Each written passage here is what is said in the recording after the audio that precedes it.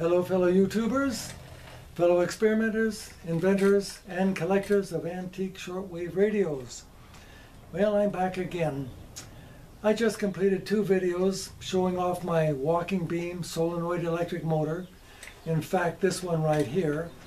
And I had so much fun building it, so much fun demonstrating it to different people and making the videos, that I thought I would build another solenoid electric motor. Perhaps not a walking beam motor, just a solenoid electric motor. I wanted to make something a little more impressive, a little more powerful, a little more complicated. And an old television advertising jingle kept running through my mind. It goes something like this. Double your pleasure, double your fun. You should use 2 solenoids, not just 1. Well, actually, maybe it was not a solenoid commercial. Now that I think of it, it could have been a Wrigley's gum commercial. But no matter. I went ahead and built the motor with 2 solenoids. Now you can see a lot of 2 solenoid motors on YouTube where the solenoids are mounted in parallel, working in the same direction. To do something different, I wanted to put my solenoids on opposite sides of the flywheel, working in tandem like this, back and forth. And I wanted them perfectly timed and controlled by reed switches. So I went ahead and built the motor, and I have to say I'm very impressed with it. It runs really, really well, and people seem to enjoy it. So I'm going to share it with you now. Okay, here you have it. The new improved solenoid motor with 2 solenoids. 2 12-volt solenoids here and here. 2 connecting rods and a nice big wooden flywheel. Anyone who has seen my other videos may recognize the flywheel.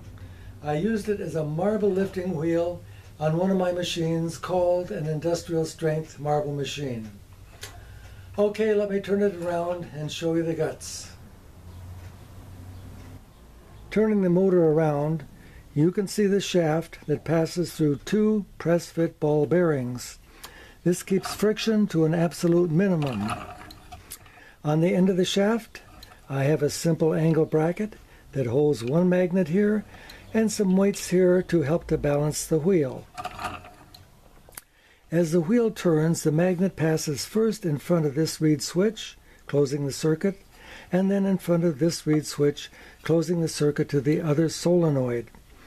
Timing is adjustable by simply loosening 1 nut, holding the flywheel, and rotating the bracket clockwise or counterclockwise until you get the timing just right. Over here, I've included a knife switch to disconnect one of the solenoids so I can see how the motor would run on a single solenoid as compared to a double solenoid.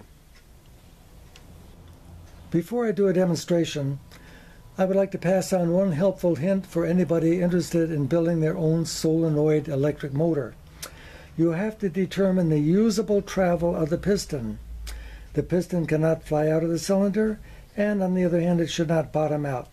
There is a usable stroke that's somewhat less than the length of the piston. Once you measure this usable distance, you divide that in half, and that will be the correct radius for your crank. My usable stroke is 3/4 of an inch, divided in half is 3/8 of an inch, and that is the radius of my crank.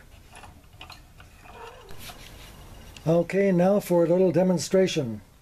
First I'll run the motor with both solenoids active, and then I'll open the knife switch and disconnect one of the solenoids, and you will hear the rhythm of the motor cut in half.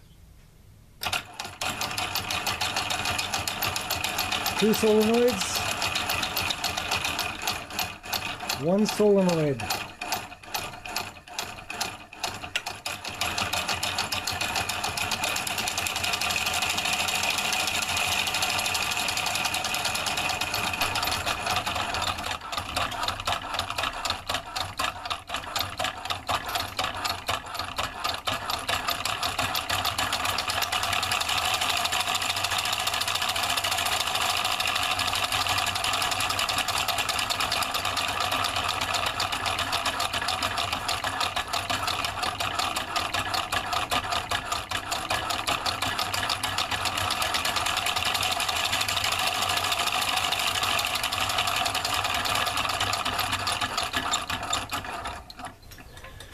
Well, that's the story on my 2-solenoid electric motor.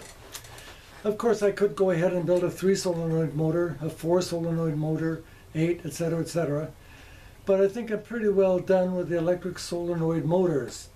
In fact, my future videos are going to take a completely different tact, as you will see. Anyway, I thank you for watching. My shop assistant, Mr. Dillon, thanks you for watching. And we will see you again next time.